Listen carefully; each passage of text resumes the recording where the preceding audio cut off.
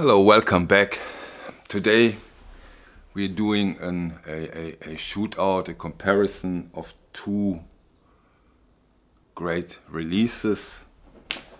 One iconic album talking about Jimi Hendrix Experience. Are you experienced? You know, I got my UHQR copy quite fast. Maybe some of you do remember. I already had the Marino, but I did the video and didn't go too deep into this comparison, and I said in my video that I will do it later on. And now that the hype around this release has settled, I think it's a good time to do this comparison right now and give you my 2 cents about the result. The main differences next to the vinyl formula are, of course, the mastering engineers. When it comes to the UHQR release, we're talking Bernie Grundman. When it comes to this, let's call it regular release, whatever you like, we are talking about George Marino. Hype Sticker says for the non-UHQR, all analog mastering from the original 2-track master tapes by George Marino, complete original artwork, manufactured by QRP, Quality Records Pressing. So same house, same pressing plant in a way.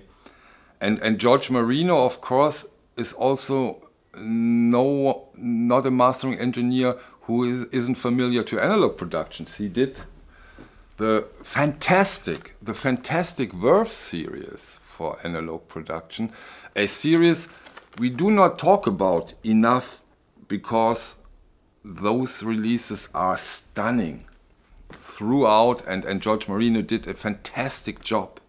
And he also, and a lot of other reviewers stated that he also did a fantastic job on this one.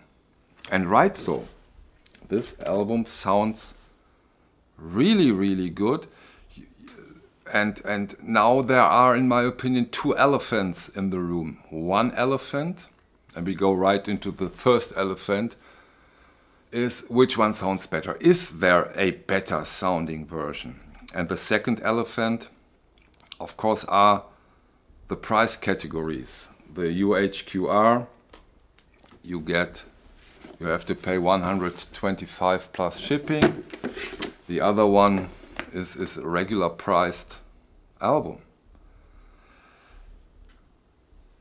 Let's start with the first elephant. Which one is there a release I think that does sound better?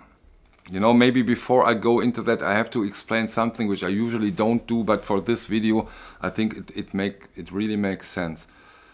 Let me briefly talk about my equipment. As some of you may know, I have this Einstein equipment, and this is an unbelievable, if it's one thing, it's unbelievable revealing system, which is probably so because of Volker Bohlmeyer's philosophy. He wants to reach one goal. He wants to be as near as possible to the live experience, which leads to this incredible revealing system. And of course, in my opinion, that really helps if you do shootouts, if you compare releases. And that stated, we now talk about them. This is a Marino, really does sound great. When you then put on this, I show you the vinyl, this UHQR, the first thing that comes to mind is that the Marino is much louder. So you really have to adjust the volume level to be on par. Okay, I've heard it, I've did it, and I listened to them back and forth and back, and so that I'm quite sure that I'm not on Monday I think this one, on Wednesday I think this one. So I listened to quite some times to them, and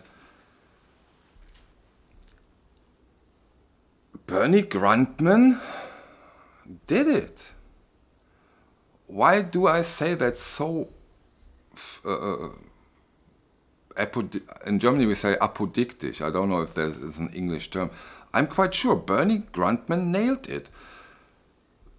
First, there is the voice of Jimi Hendrix, which is much more in the place and much more integrated in the whole music. The voice is a big difference between those two releases, in my opinion, on my equipment, and I like it better. The overall clarity and separation, soundstage and depth is more prominent on the Bernie Grundman. And I do like it when this is the case. Of course, you can always reduce these things to taste. Yeah, of course you can do that. But those are the factors for my evaluations.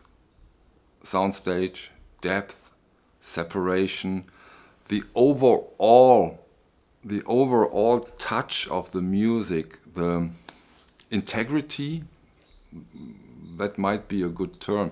The overall integrity is also something very, very important, but this you have on both releases.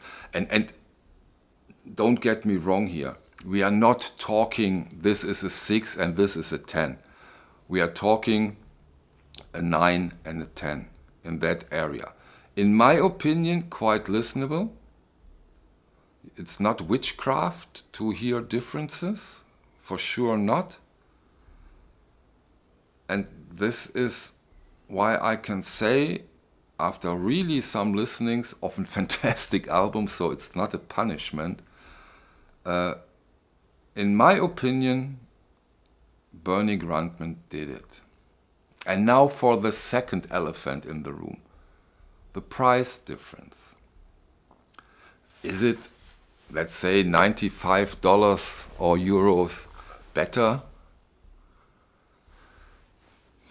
This is not a legit question in my opinion. You know, you have that with everything. You have it with fashion, you have it with cars, you have it with watches, with glasses, with porcelain, with books, with hi-fi equipment, with everything. I can't answer that question. I think this question everybody should answer for himself. And, it's significant different price, yeah, but I think in a way people already answered it. I think it's almost, I think it's sold out, I don't know, but almost sold out. Hey, so what? All good on that part. That's what I can say to the price elephant. Okay, this is my comparison. I hope I could make myself clear.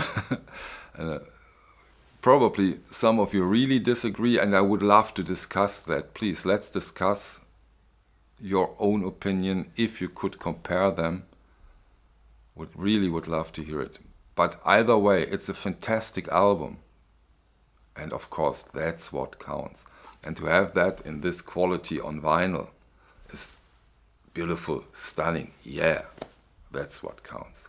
Okay, thank you for your time. See you on the next one. Bye.